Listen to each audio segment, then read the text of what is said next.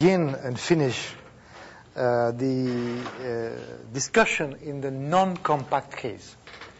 So far, we have been interested by compact Riemann surfaces, which coincide with algebraic surfaces, algebraic curves. And, of course, it is interesting to look at non-compact things. And this is also a very long story. And I wanted to begin by giving an outline of some other historical, very important development, which is the classification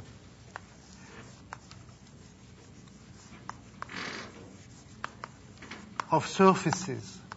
Let's say topological classification of surfaces. So I just want to give an outline of how the process developed and how one finally got the fact that we all know that a compact surface which is orientable is homeomorphic to a torus with G handles. We know that. But how was the process to go to this statement? It took a long time. So let me give the main steps. First, we have seen that Riemann knew but did not prove that the surface of genus G, implicitly orientable and compact, is homeomorphic to that which G holds. He knew that, he did not prove it. But first of all, I have to say that for Riemann, the concept of an abstract surface was not clear at all. The concept that we all have, a topological space covered with charts and change of coordinates, was not at all clear in his mind. In the case of Riemann, for Riemann, it was something very complicated. The picture was something in free space, and it was a surface which was loaded to intersect itself along some lines. And the status of these lines was not clear at all. There was lines where the surface was intersecting itself, but somehow the points on this line were doubled. It was not clear at all. But in any way, I just want to tell you that Riemann was not able to think of a surface as being abstract by itself. It was something which had to be embedded in free space. Then the first proofs or attempt to get classification, the topological classification, began around 1860 or something. So the first name is Möbius.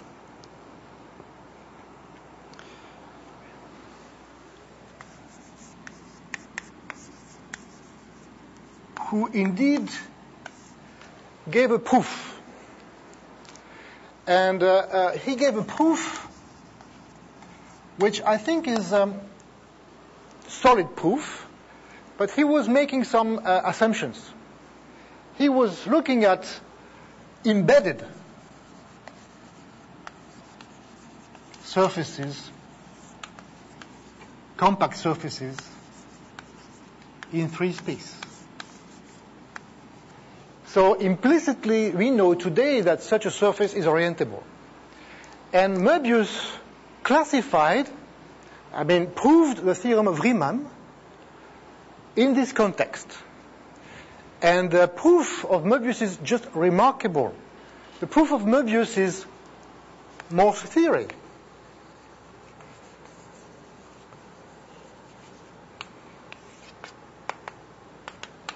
Which, of course, Morse is much later. If you look in at the paper of Möbius, it's just remarkable. You have a surface in free space. He puts the surface in general position with respect to horizontal planes, And he just looks at the section by horizontal planes and seeing how it behaves, with a very good discussion at what's happening close to the critical points.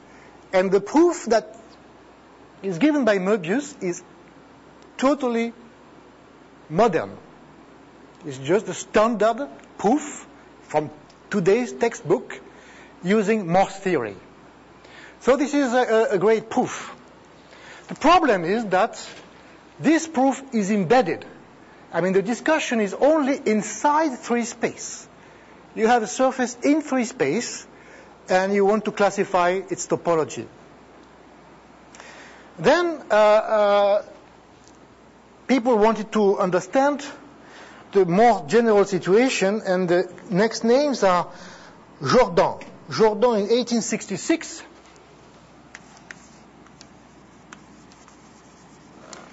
In 1866, is still looking at smooth surfaces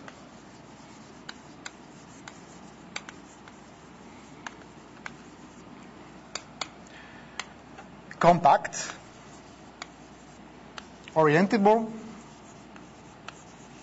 But of course, all these names are not, all these words are not in this discussion. They are implicit assumptions. And these surfaces that Jordan is looking at are now immersed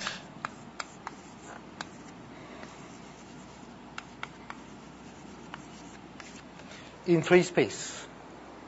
So it is allowing double lines, I mean self-intersections. This is made explicit by Jordan. This is a great progress when you compare with Möbius.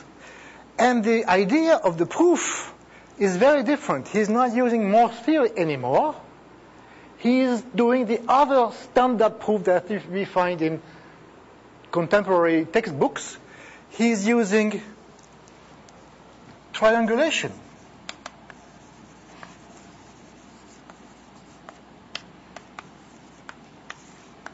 So what Jordan does is just he decomposes the surface in triangles, and he looks at the way these triangles are glued together, and he reduces that to a combinatorial study of polygons and how you glue them and how you glue the boundaries. And, you know, the proof that we have today is exactly the proof given by Jordan.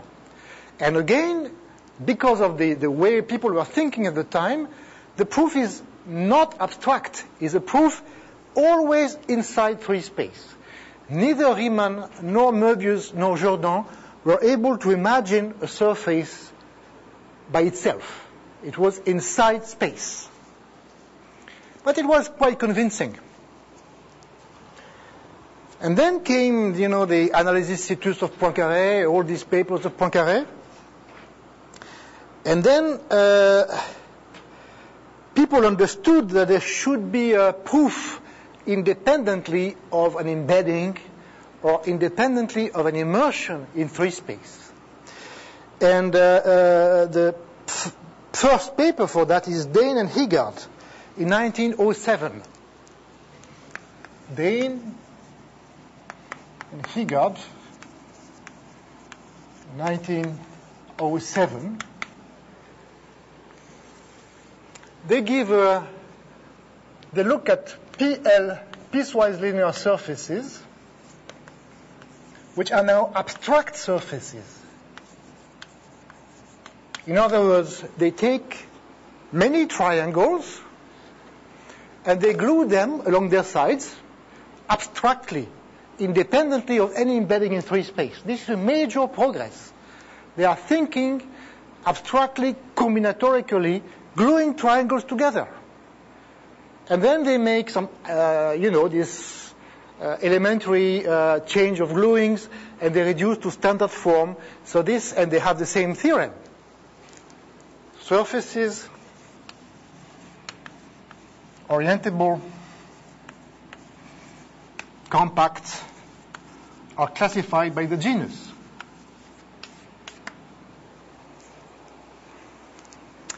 Now let us discuss first, when these people, Dane and Higard, published their paper, there was a comment by Felix Klein. Felix Klein wrote a report on this, a very negative report. Felix Klein claimed that this paper was a typical example of a paper that he hated, because he said that it's understandable only if you already know the theorem. It's just like completely abstract and no contact with reality. And there was a strong comment that mathematics should not be written this way. And Klein at the time was really powerful. So, receiving a bad comment from Klein in 1907 was something strong. And then let me say a few words about the non-orientable case. The Möbius band, that we call Möbius, has not been invented by Möbius. It was invented or discovered by Listing. Listing was a student of Riemann, and Listing is well known for one important discovery. He created the word topology. And he wrote the first book on topology with this title, Topology, in 1862. And in this book, he introduced this Möbius band. And then people became aware that there was this problem of non-orientability, but it took a long time. Riemann was not aware of that because, of course, he was looking at Riemann surfaces that are orientable more or less by definition. And Möbius was not taking care of that because he was looking at embedded surfaces in free space, which are automatically orientable.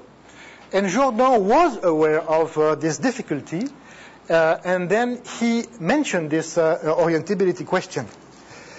And then the Klein bottle, again, is not due to Klein. The Klein bottle has been invented by Cayley. It's called Klein bottle because Klein mentions Klein bottle in one of these books, but it was clearly invented by Cayley. And if you look at this non-orient Cayley, you should say the Cayley bottle.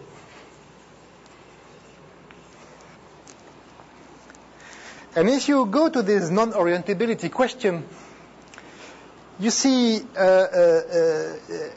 by listing time, in the time of listing, this Möbius band was something very strange. And 20 years later, when you look at the papers of Poincaré, Poincaré, of course, is aware of the existence of the Möbius band. And what is the terminology that Poincaré is, what is the terminology which is used by Poincaré? Poincaré does not say the Möbius band. He says the unilateral surface that everybody knows. So in the end of the 19th century, this Möbius band was really accepted and understood. Okay, so that's for the topological, everything up to then was smooth or combinatorial. And then came the question, what about the topological classification of surfaces? You take a surface which is locally homeomorphic to the plane, how can you classify it? Then the classification began much later. Because you had standard questions in topology in the plane, and mainly two theorems were needed. One is what we call the Jordan curve theorem.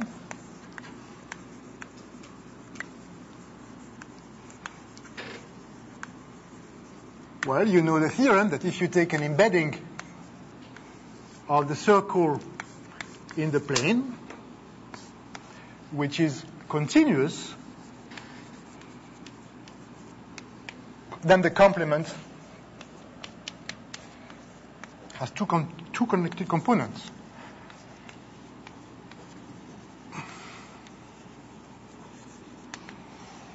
Well, this theorem has a long story too.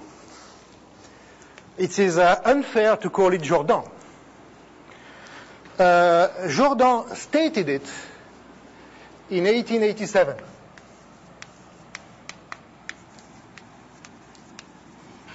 And claimed he had a proof.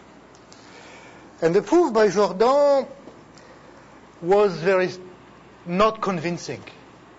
First, Jordan claimed that the proof was obvious when the embedding is smooth.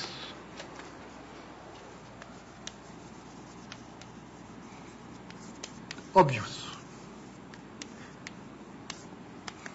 No explanation. And then his work was to prove that this statement about the smooth case implies the statement in the continuous case. And this was kind of convincing. But there's not a single word about this thing. Then there was many criticisms. A lot of people complained. And even in the case where the curve is a polygon,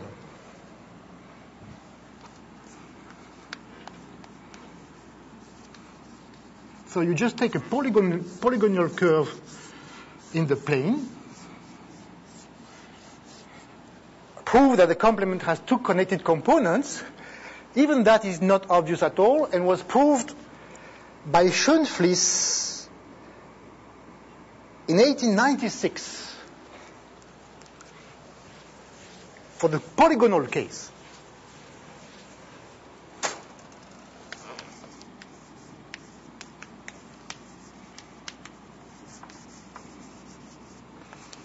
Polygonal case. And then it seems, according to Ziebenmann, that the first convincing proof of the Jordan curve theorem is due to Veblen in 1905. So what Veblen did is that he used this idea of Schoenflies for the polygonal case. He generalized it to the smooth case, and then he used the idea of Jordan to make it true for any continuous curve. So you say it should be called the Veblen theorem. Okay, so this is one of the main theorems in the topology of the plane. The second important theorem is the Schoenflies theorem.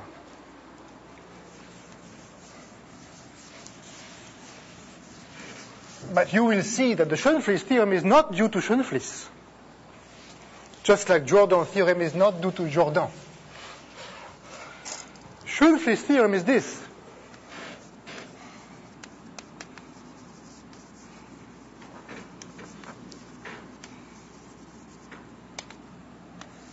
It is the following. If you take an embedding, a continuous embedding of the circle in the plane,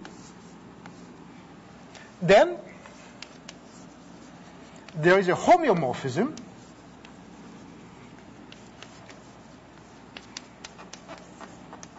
such that the composition maps the circle to the round disk, to the round circle, to the unit circle.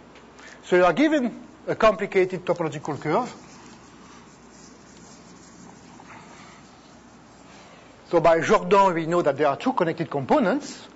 And the theorem of Schoenflies says there's a global homeomorphism of the plane that maps this picture to the round circle. As you know, this is much harder than the proof of Jordan, because one of the reasons is that this is not true in higher dimensions. This is a theorem which is true in dimension 2 and which is not true in higher dimension. If you take a sphere in 3 space, it is not always homeomorphic to a round ball or round sphere. This is also a very complicated story. Let me say a few words about that. Actually, according to Ziebenmann, for the smooth case, if this curve is smooth,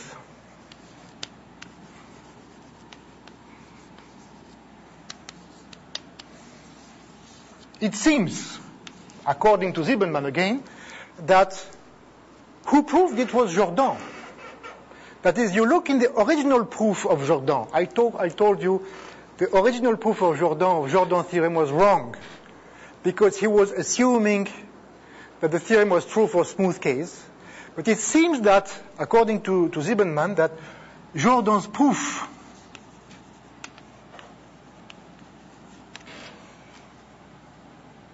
gives, with a few more lines, Schoenflies in the smooth category.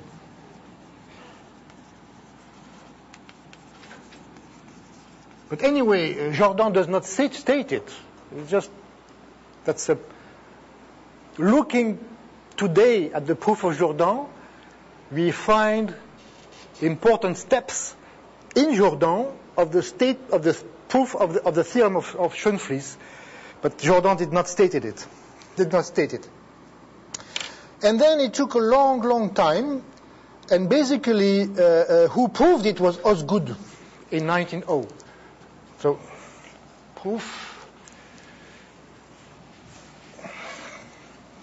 a complete proof of Schoenflies' theorem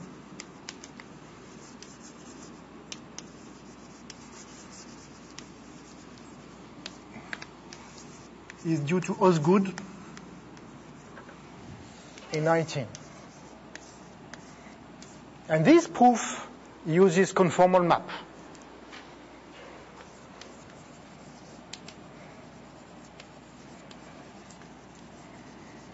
But the proof is still very complicated.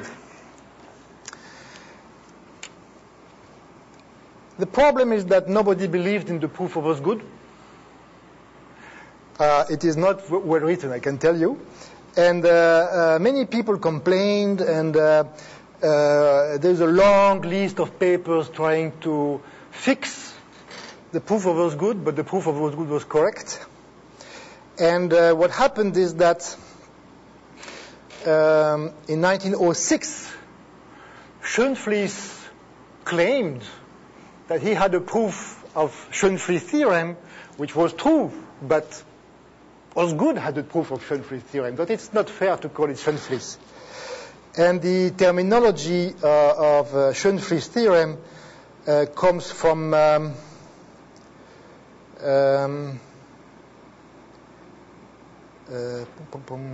much later, 1940 or something, I forgot.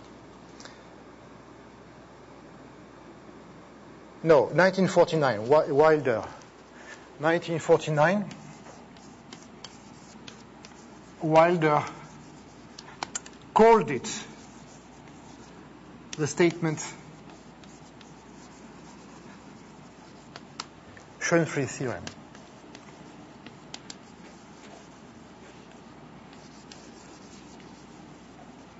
So you see, it's a long story. It's very complicated, not so clear, etc. Okay, so these are the two main tools for two-dimensional topology. And now what about the classification of surfaces, of topological surfaces?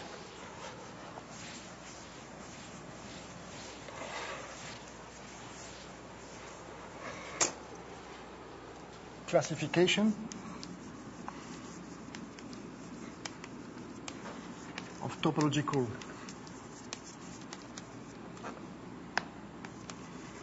surfaces. So here we make no smoothness assumption, and you want to understand that. That was also rather complicated. To make things short, one should say that the critical step has been done by Rado in 1925, where Rado proved that topological surfaces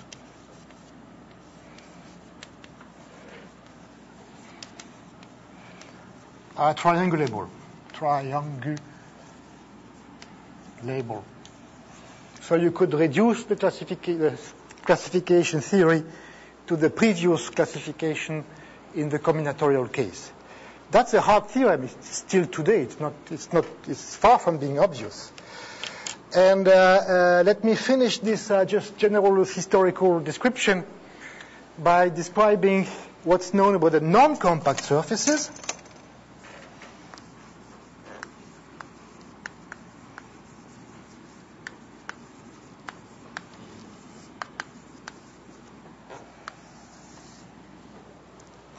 That's also rather long story.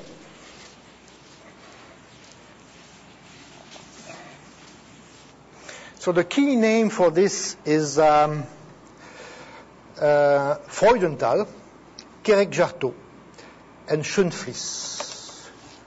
Freudenthal,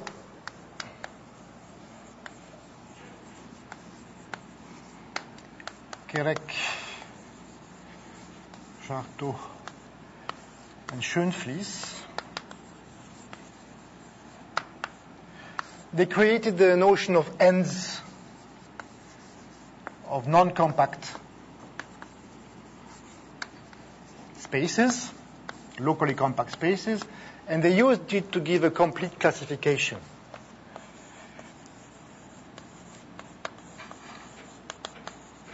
I will not describe that, many of you know, but this is not fundamental. Again, this classification of non-compact surfaces has been criticized because it was totally incomplete. And finally, it was made complete and acceptable in 1963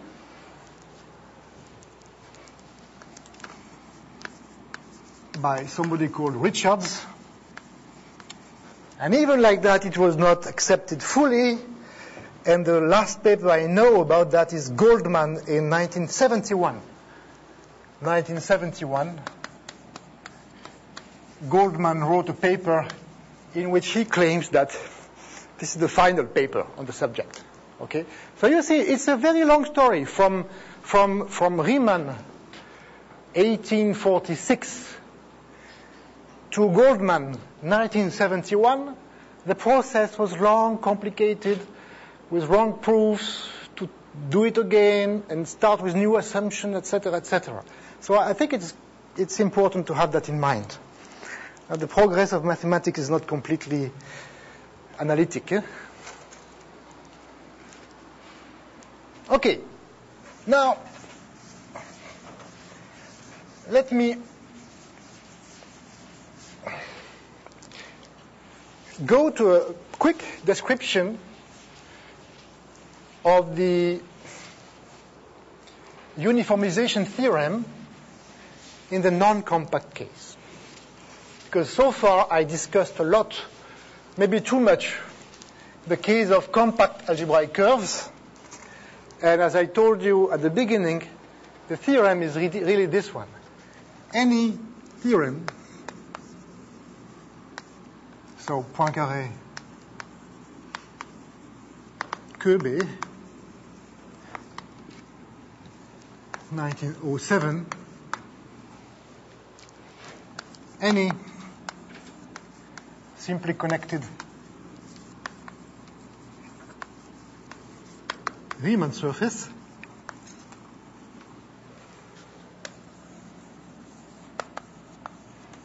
is isomorphic to the Riemann sphere or to the unit disk or to the plane. This is the elliptic case, this is the hyperbolic case, parabolic case. Now let me make a few comments about the way Poincaré and Köbe were stating the theorem. Well, so far, actually, I just observed that I still did not define what Riemann surface is. I just want to mention that the definition of a Riemann surface that we have today as being a two-dimensional manifold equipped with charts, coordinates in C, and change of coordinates are holomorphic functions from an open set in C to an open set of C. This definition is modern definition. This definition, the traditional definition,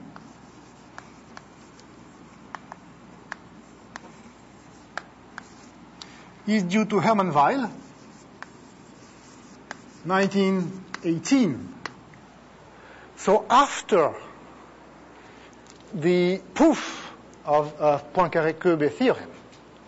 So what was the definition that Poincaré, and even Riemann, Schwarz, Klein, all these people, what was the definition that they had in mind? Well, for them, for the founders of the theory, the Riemann surface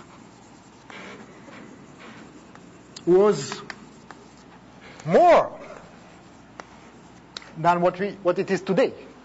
It was a Riemann surface as we have today, plus some meromorphic function.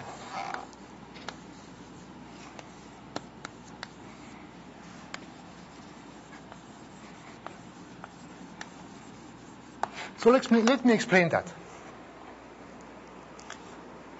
When Riemann defines the concept of Riemann surface, he is not interested at all by any kind of abstract object. I told you, he's trying to draw pictures in R3.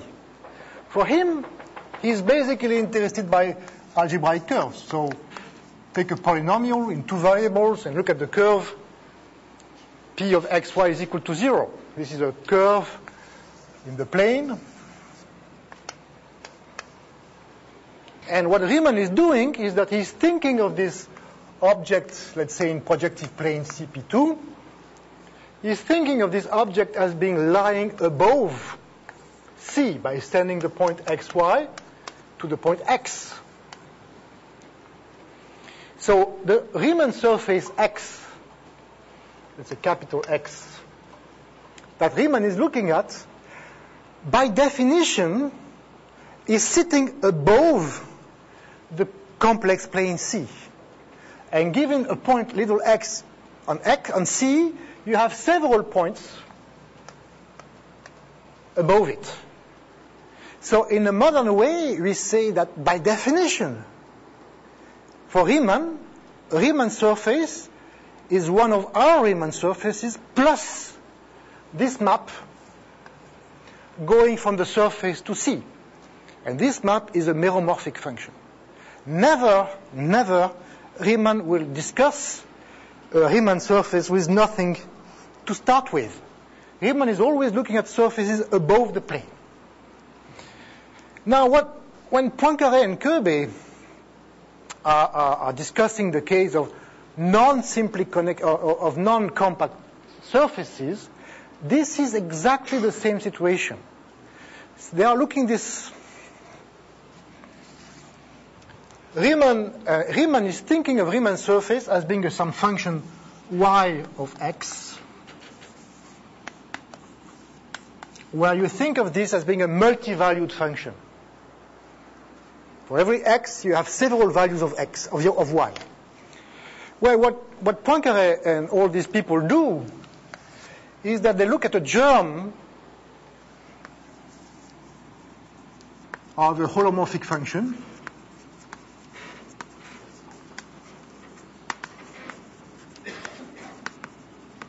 so y is phi of x, where x lies in some neighborhood of 0.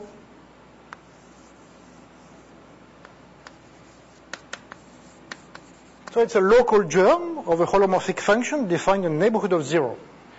And what all these people do is they try to extend this germ of holomorphic function as far as they can.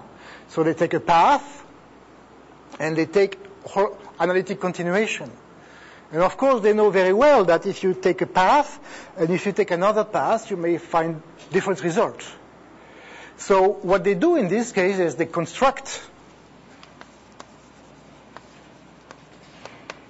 a Riemann surface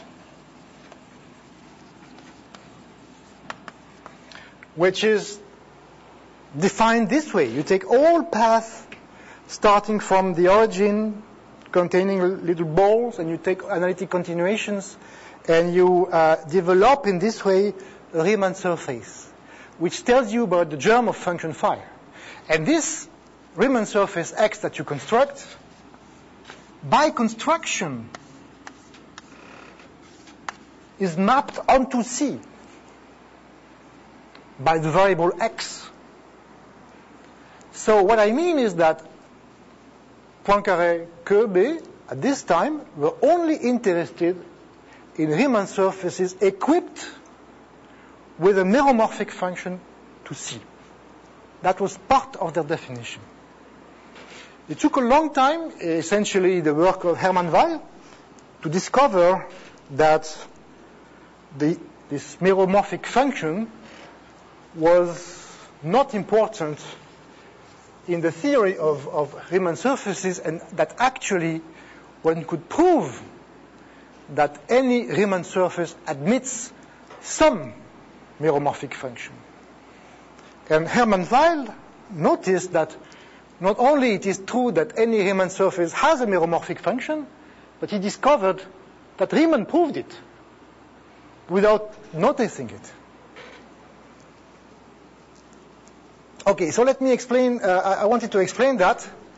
You will see why it will be somehow important in the proof. Even though I will not give the full proof of that today because it's complicated. Huh? Okay, now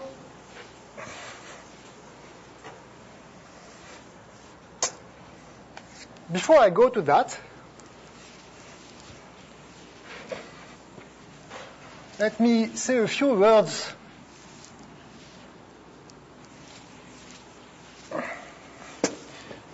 about a theorem of Osgood.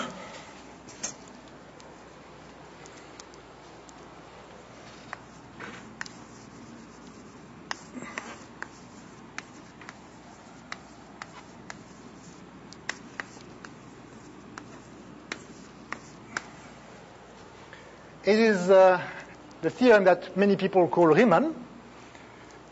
Simply any simply connected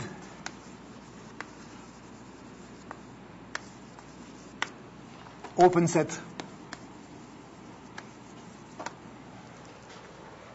in C is biholomorphic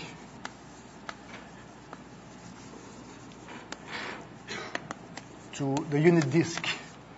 Let's say any simply non-trivial.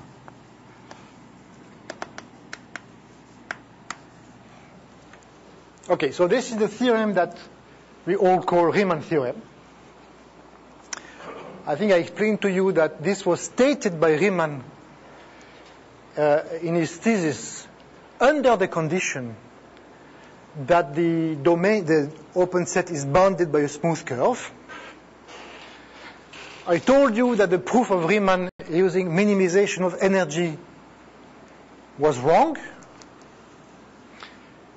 I told you that since the proof of Riemann was not convincing, Schwarz was puzzled by that, and he said, if this is true, it must be true in the most simple examples, like, for example, a triangle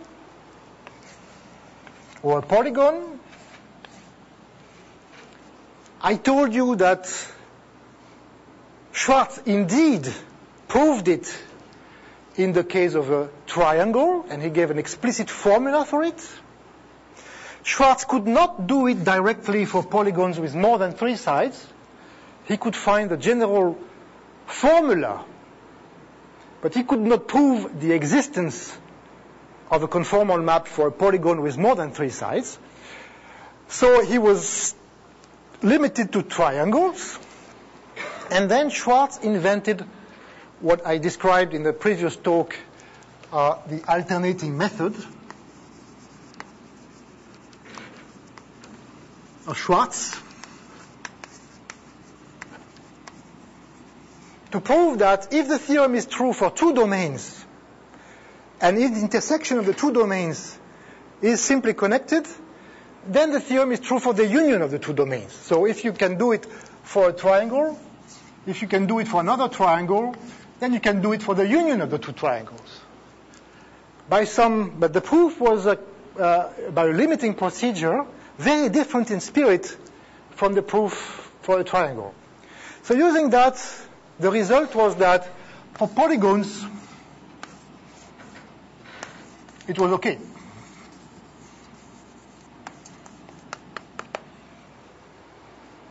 But for more complicated domains, it was still open. Even in the case of Riemann, where the boundary was smooth curve. So what Osgood did,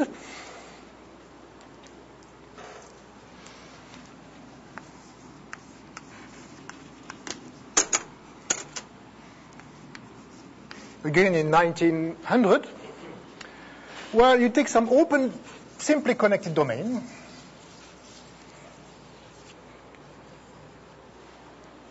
but Osgood knew very well that the boundary might be something more complicated than a curve. For example, it could be something like that, or even worse. So Osgood knew that very well. And he's basically interested by the case where the boundary is not a smooth curve. So what Osgood does is that he proves that omega is an increasing union of polygonal domains.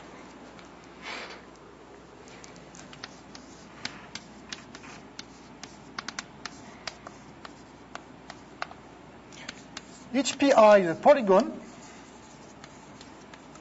and each pi is contained in the bigger one. Well, that's not so hard, finally. You just exhaust your domain by increasing sequence of polygons. I should say simply connected polygons. Huh?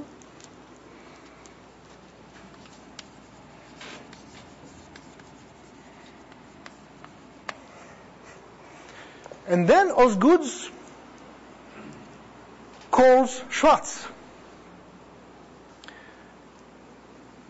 and uses Schwarz method, mixing triangles and alternating method, to get conformal representation from the disk to these polygons. So you get a sequence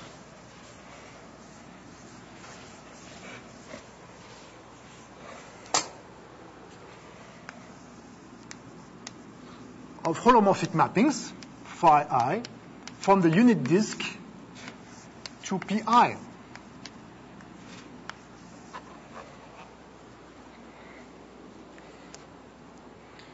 Well, I should have said you can always assume omega is bounded. Assume omega is sitting inside the unit disk. That's not... And then you see, well, for us, it's obvious what to do. But at the time, it's not obvious at all. Well, the thing is, take the limit.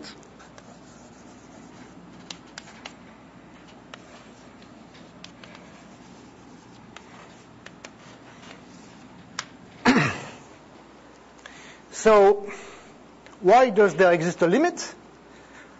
Well, for us, it is very easy to look to do that because, you know, we have holomorphic maps from a disk to a disk. So by Schwarz lemma, we know that such a map is contracting hyperbolic distance, and therefore this is an equicontinuous family, and therefore by Ascoli theorem there is a subsequence which is converging, and by Weierstrass theorem limit of holomorphic functions is holomorphic, and at the limit you get a holomorphic function. So this is a sketch of what we call today a Montel type argument, Montel compactness.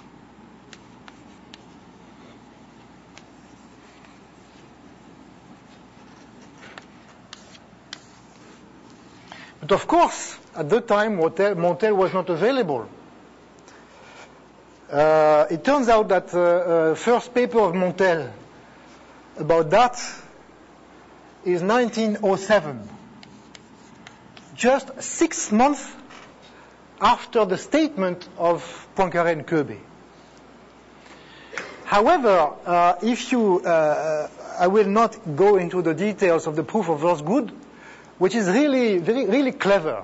This is really a proof which is not using, strictly speaking, the compactness method of Montel, but if you read between the lines, you really find some compactness argument. So I will not explain it, but I just want to say that probably Montel was motivated by this kind of arguments of compactness. But really what Osgood is doing is that he's proving that this sequence of maps converges, and actually he's not working with the sequence of maps, he's working with the log of their modulus as harmonic functions, and he's more able to work with harmonic functions. He knows the Harnack principle, he knows the compactness, even though he's not using the word. He knows the compactness of positive harmonic functions. So he knows quite a lot. So if you look at the proof of Osgood, well, when we read it, in the book we made some comments about the proof. When we read it, it's hard for us not to use this compactness, but functional analysis, compactness arguments in infinite dimension, all of this is 20th century, after 1920 at least. So for us, it's difficult to read Osgood without having in mind this compactness argument. Anyway, so this is the proof of Osgood. So finally, you see, it took more than 50 years between the statement of this theorem by Riemann and the proof by Osgood.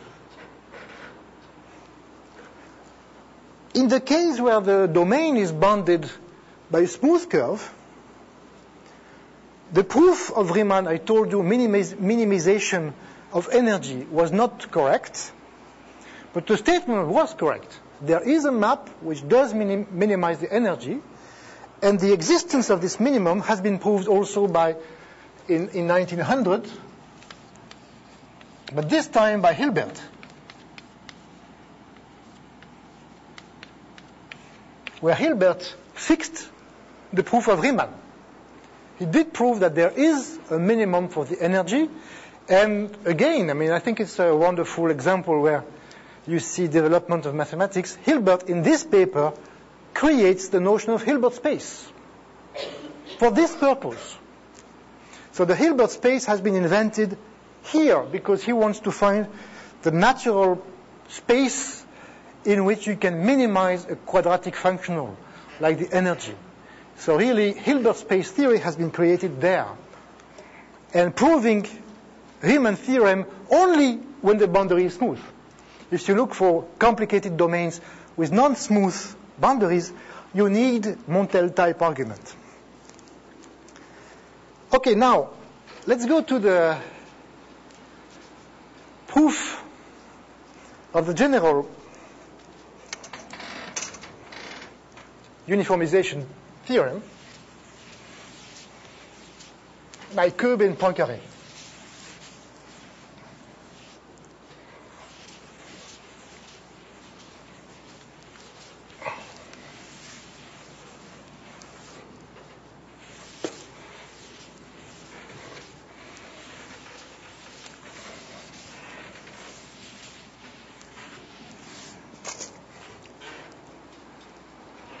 So the general theorem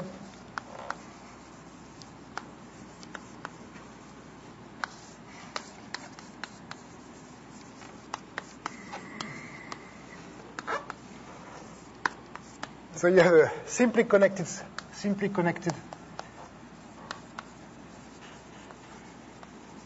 Riemann surface, and you want to prove that this Riemann surface is the sphere, the disk, or the plane.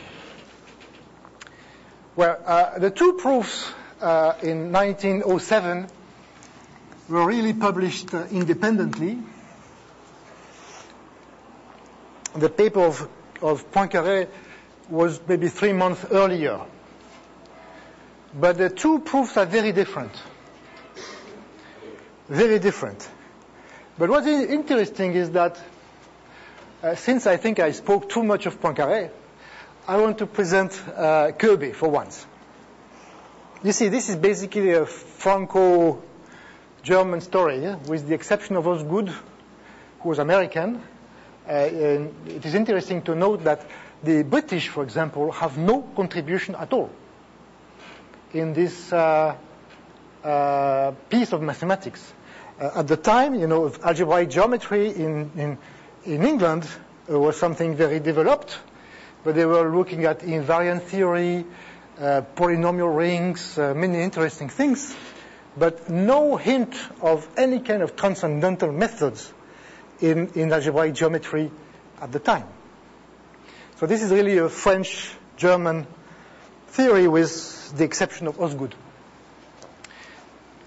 Köbe was much younger than Poincaré. He was so happy to prove this theorem, and he published hundreds of papers on the subject, starting 1907 to, I forgot, but he published a lot about that.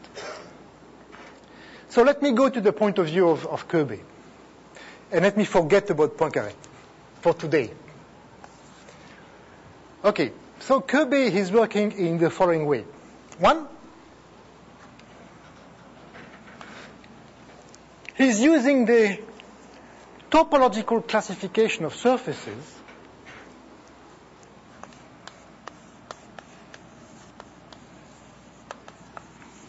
or let's say smooth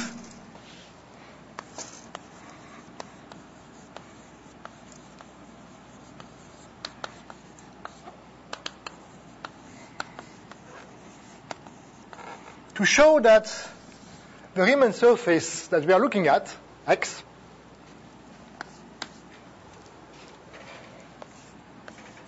is an increasing union of polygonal domains.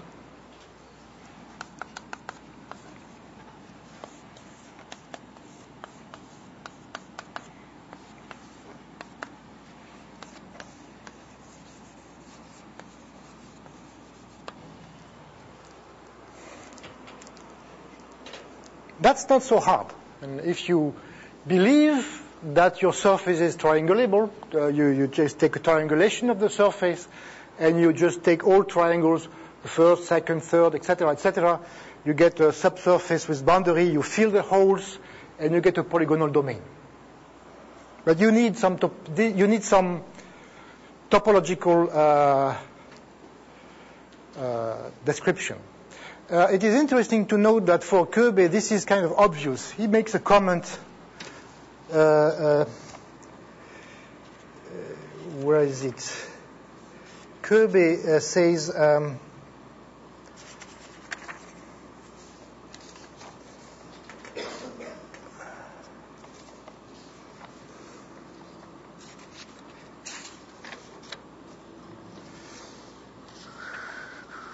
okay, I will not give you the sentence in German, but he says that the construction of such a sequence of domains does not present any kind of difficulty. And this is all what he says about it. Okay, so probably he had a proof, but he did not think it was the main point. Now the problem is that, unlike the case of Osgood, where these polygons were polygons in the plane, so where you could use Schwarz method, these polygons are polygons, smooth polygons in some abstract surface. How can you use Schwarz method if you have a polygonal domain whose sides are not straight lines? I mean, it doesn't make anything to be a straight line. because we are in some abstract Riemann surface. The good point is that in the case, I told you, in the case of Kirby, the Riemann surface is not abstract. The Riemann surface is equipped with a meromorphic function to the plane. So if you take in your Riemann surface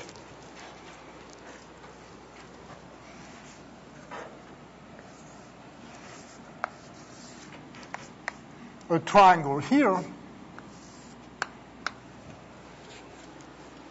if you project it to the plane, it might be ugly. It might be non-one-to-one. It might be non-limited by segments. But anyway, what you can do is you can subdivide in small triangles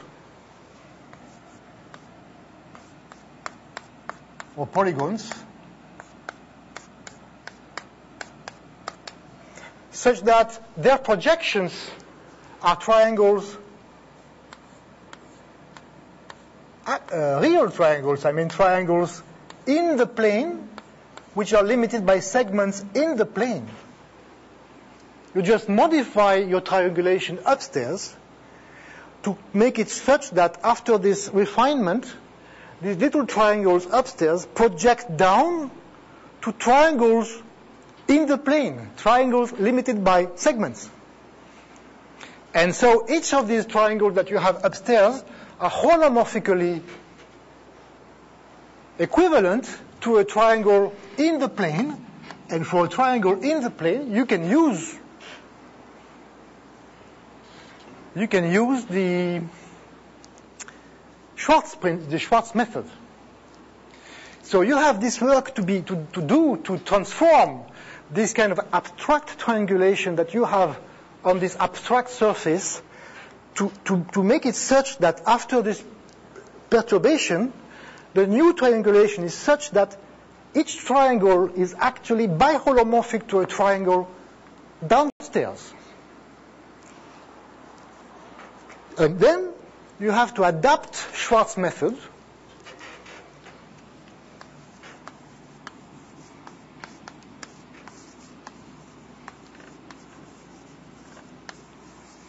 alternating method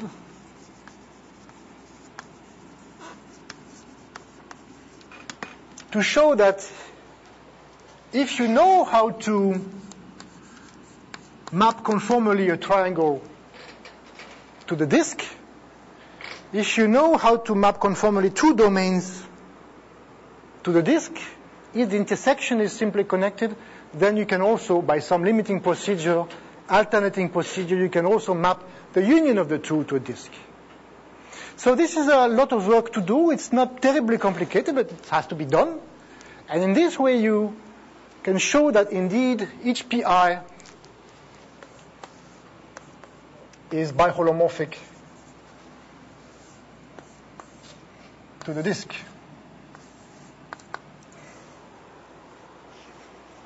So this is a mixture of topology. We have to deal with triangulations, change them a little bit, and adaptation of Schwarz alternating method, where you use partial conformal maps, take the limit, alternating transformation, and take to the limit. And then you want to do something like Osgood did. You have this family of increasing domains, polygonal domains in the Riemann surface. Each one of them is biholomorphic to the disk, and you wish to have a limit. Well, this is the point, this is the place where Kirby proves what we call today the one-fourth Kirby theorem. So I remind you, you take an injective holomorphic map from the disk to C, phi. Phi is injective, holomorphic. You assume you normalize in such a way that phi prime of 0 is 1. And the theorem of Kirby says that the image of the disk contains at least the disk of center 0 and radius 1/4. So this theorem, which is classical today, is introduced at this moment. You want to understand the behavior of these injective maps. And actually, in the paper of Kirby, he does not prove that. He has another version of it which is weaker than that. He does not have the 1/4. He has some universal constant, but he does not have the 1/4. But that's enough for him. What? Fixing 0? You're right. Phi prime. Yeah.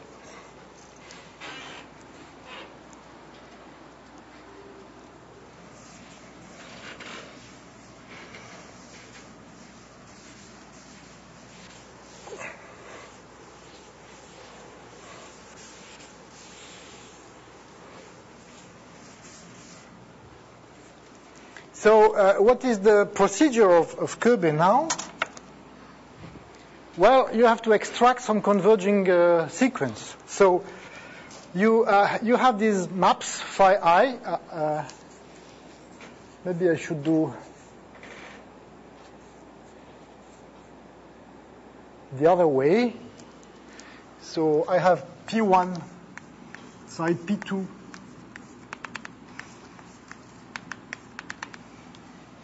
P1, let me call it psi 1 to the disk, psi 2 to the disk, psi I to the disk.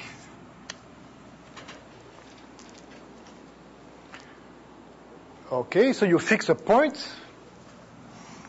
You can always assume that this point is mapped to 0, so all the psi I maps the point to 0. And you would like to go to limit.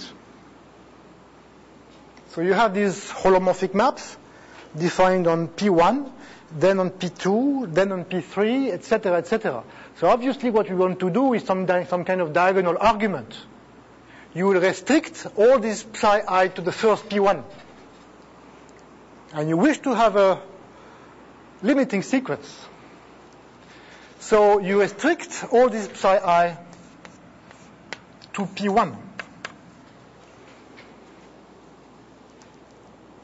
And if you want to understand the limit, of course, you have to look at derivative at the origin.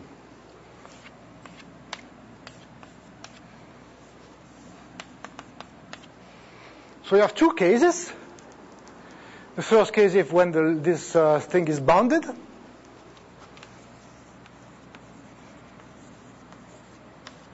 And when it's unbounded. What? Increasing, yes, this is increasing. See? This is decreasing or increasing?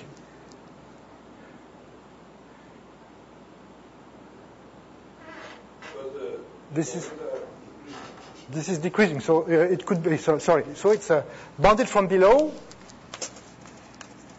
This is decreasing sequence.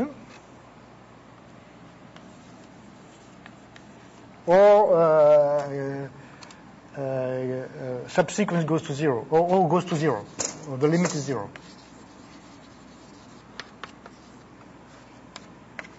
Okay? This is a decreasing sequence by Schwarz lemma.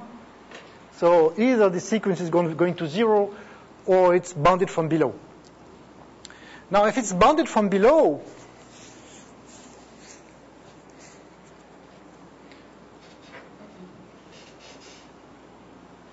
you use some form of Kirby 1/4 lemma that essentially, I will not go into the details of the proof of Kirby, but what Kirby does is that he uses this compactness again. Compactness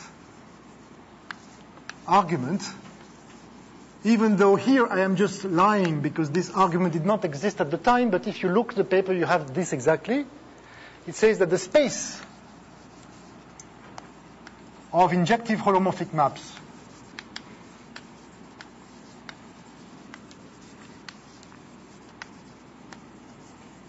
from a disk to C,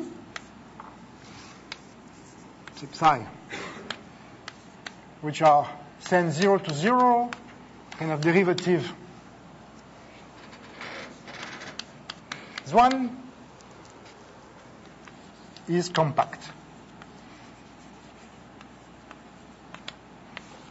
with the uniform convergence on compact sets. Of course, this classical theorem is not explicitly mentioned in Kirby, but this is essentially what he's using. Okay, so if you have a derivative bounded from below, you have a sequence of holomorphic maps from the same disk to C. They are injective. The derivative at the origin is, by definition, bounded from below. So really, this is a compact family. So there is a subsequence of the psi I, which is converging on the first polygon P1. Then you take this subsequence and you go to P2 and you have the same argument. And then you go by diagonal argument, which was of course classical at the time. The diagonal argument, you find it in Cantor at least. Well, and then you get a limiting map psi, which will map the full Riemann surface X into the disk injectively. So when it's bounded from below,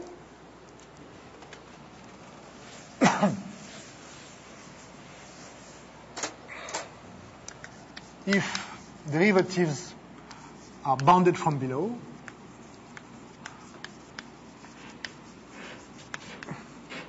you have some limiting map, psi, of some subsequence of the psi I. And this limiting map goes from the full Riemann surface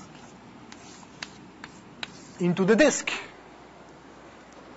And so you have proved that your Riemann surface is isomorphic to some open set in the plane.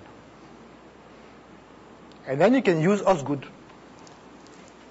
So X is biholomorphic to some simply connected to psi of X, which is some open set in the disk. And then Osgood gives X is biholomorphic to the disk.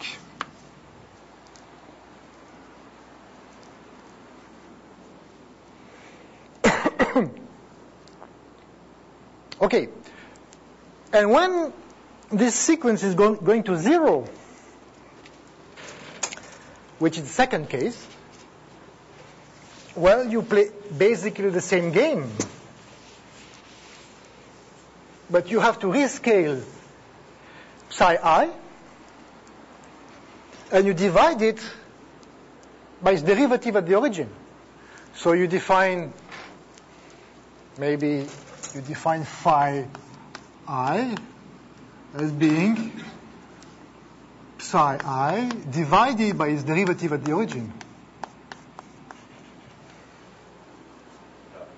What? Star. At the origin star. Mm-hmm. And now you have a map phi I, which is going from the polygon pi I,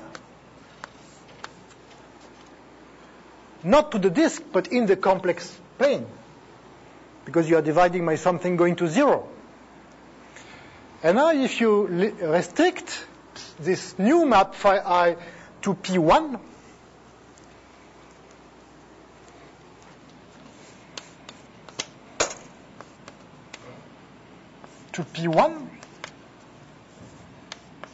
again, you have a sequence of holomorphic injective functions having derivative 1 at the origin.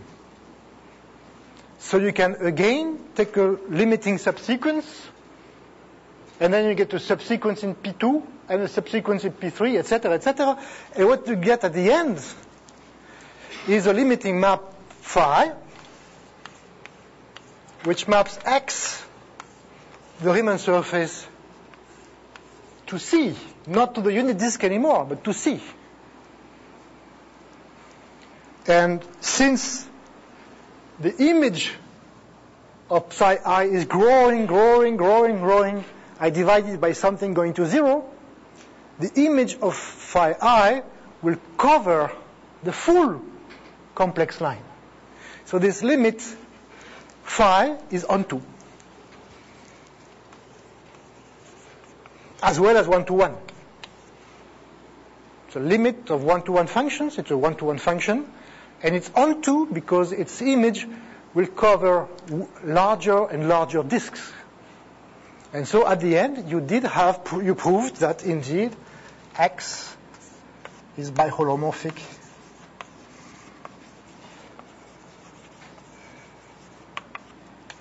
to C.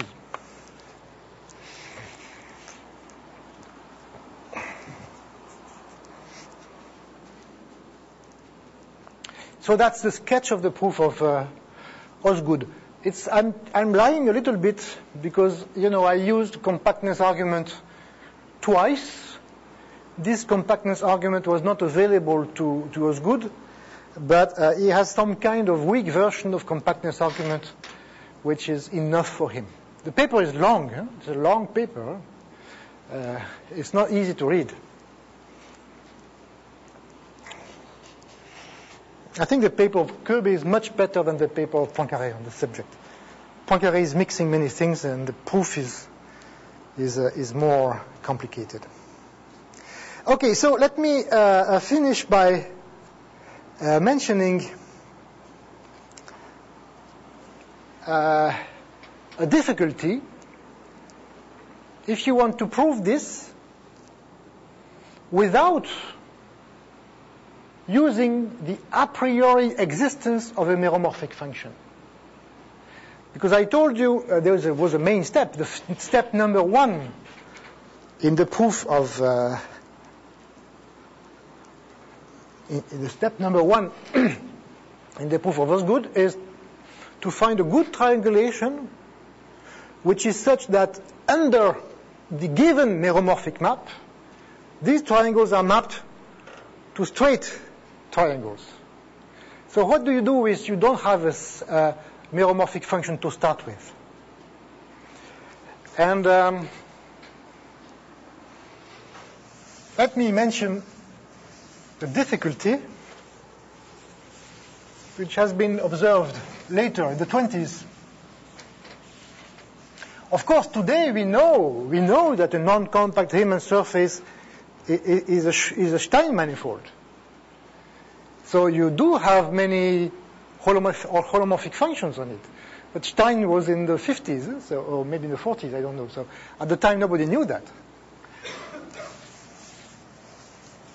Just one example.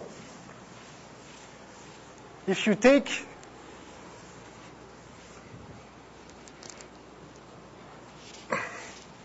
an abstract surface, Riemann surface,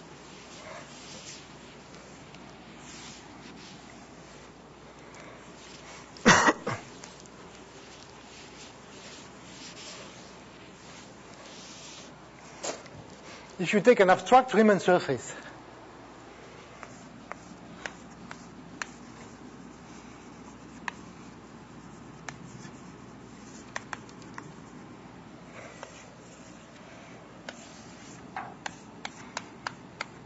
and if you take 2 points on it,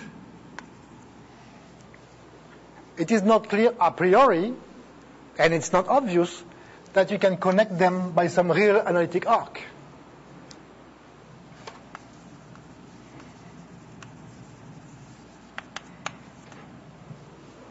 If you start with a Riemann surface with a meromorphic to the plane, meromorphic function to the plane, it's very easy to lift an analytic function connecting them. But if you do not have this meromorphic function, how do you do?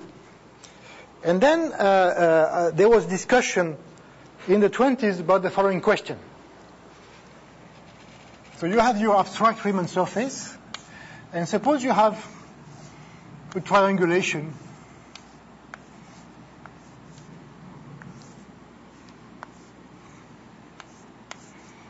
by smooth or even real analytic curves.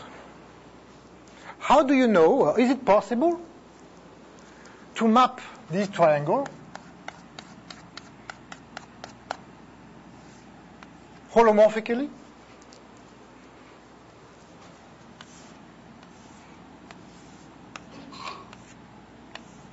to a plane, to a planar triangle? Is it possible to do that? Of course, we know we know today that we can map this triangle to that triangle, but how does it behave here? And people ask the following question. You take two curves in the plane, analytic curves, gamma 1 and gamma 2, which are real analytic curves.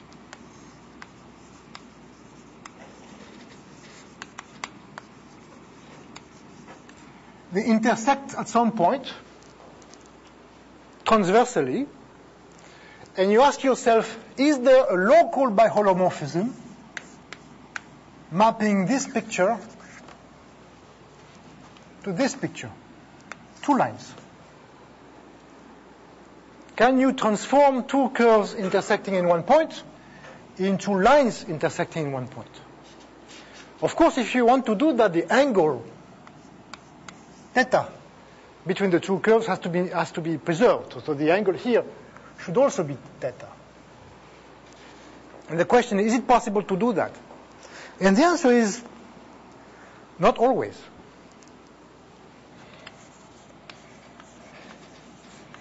I will show you that. That's not always the case, and that's the main difficulty if you are given a triangulation on a Riemann surface and you want to transform this triangulation to actual triangle. You need that, and that doesn't work. And that's, let me show you why this is not the case. I think it's kind of beautiful.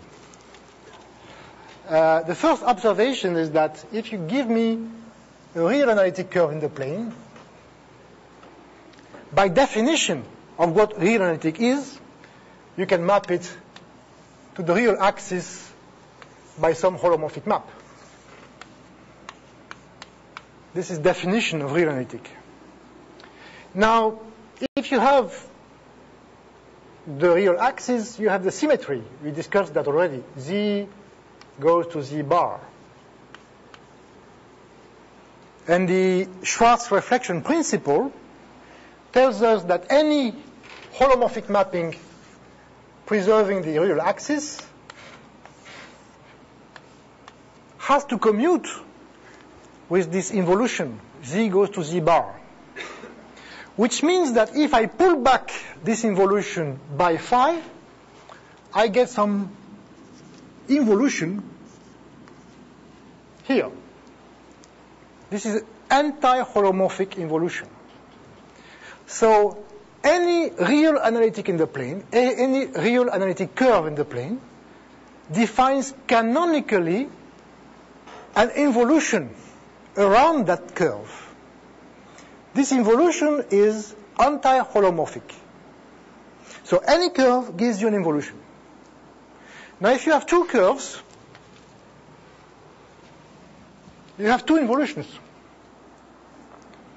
Each one is anti-holomorphic. So you can compose these two involutions. And the compositions, let me call this involution I gamma. If I compose the involution I gamma 1 with the involution I gamma 2, I compose two anti-holomorphic maps, I get a holomorphic map. And this holomorphic map is fixing the point 0.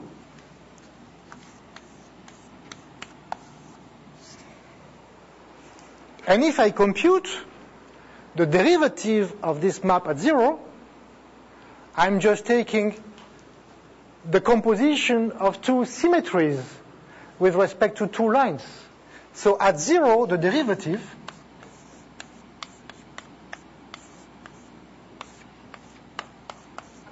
is just exponential of 2i pi,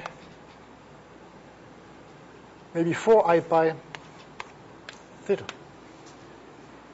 Because when you compose two symmetries with respect to two lines, you get a rotation whose angle is twice the angle between the lines.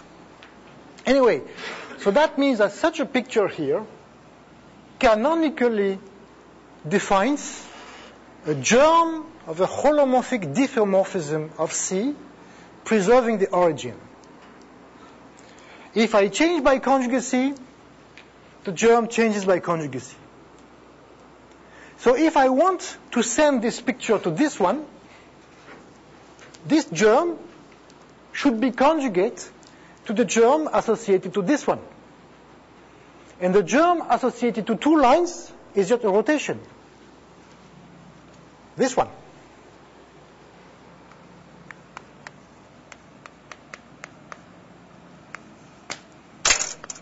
And then we hit against a famous problem in dynamics.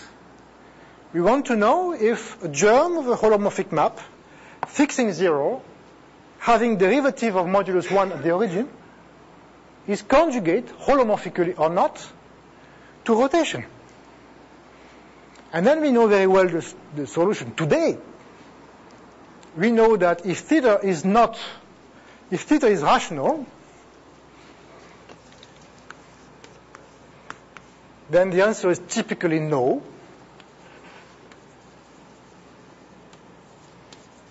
Such a germ is not conjugate to a rotation. You have these petals and all these Fatou and Julia parabolic sectors, etc., etc. So the answer is no. If theta is irrational,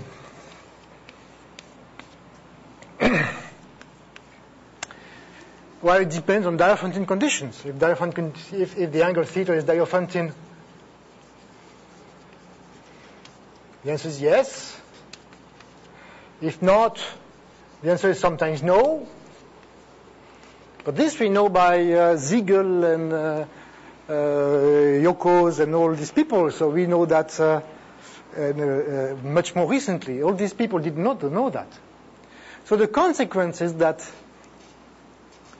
if you want to prove the uniformization theorem without using a priori existence of a meromorphic function, you cannot take any triangulation and push it to the plane and say, okay, I can use Schwarz method. You cannot. Because of this difficulty, you cannot play the game. So the game is a little bit more subtle. You have to modify your triangulation, and you have to modify it in such a way that after the modification, the angles are Diophantine. And you can do that.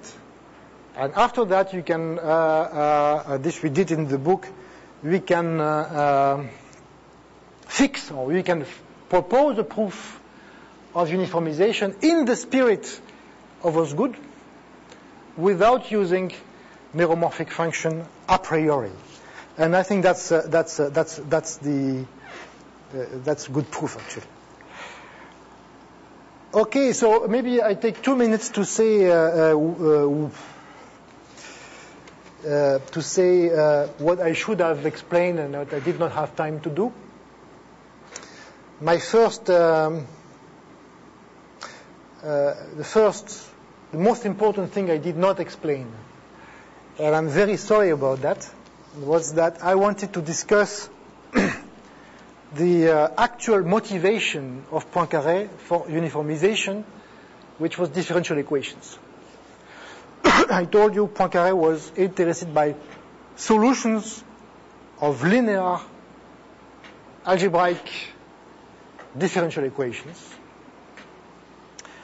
And the uniformization appeared as a tool to explicitly write down formulas for explicitly giving the solutions of a linear differential equation.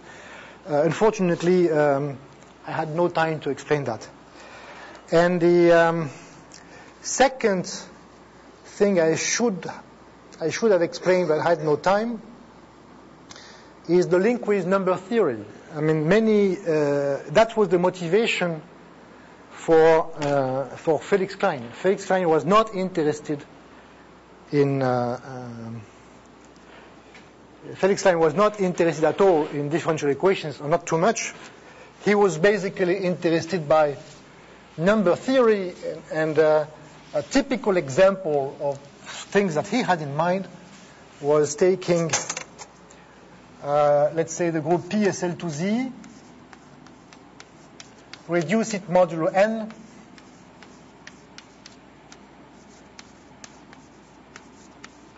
take the kernel of this,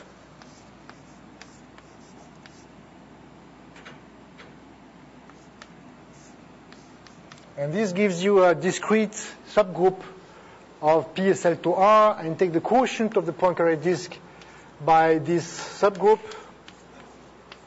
You get a Riemann surface, which typically is not compact because you miss some cusps.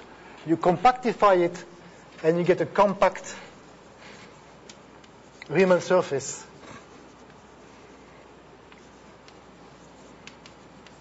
And the main motivation for Klein was to try to understand what kind of Riemann surface it is, and, for example, to find some equation for it. Find an equation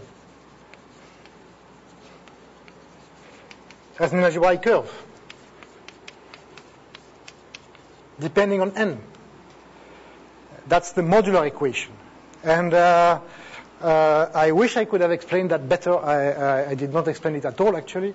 But that was the motivation for Klein. So I think it's interesting to see that Klein had motivation coming from number theory. Poincaré had motivation coming from differential equations, and both of them could collaborate to produce this wonderful theorem of uniformization. Okay, thank you very much for your attention.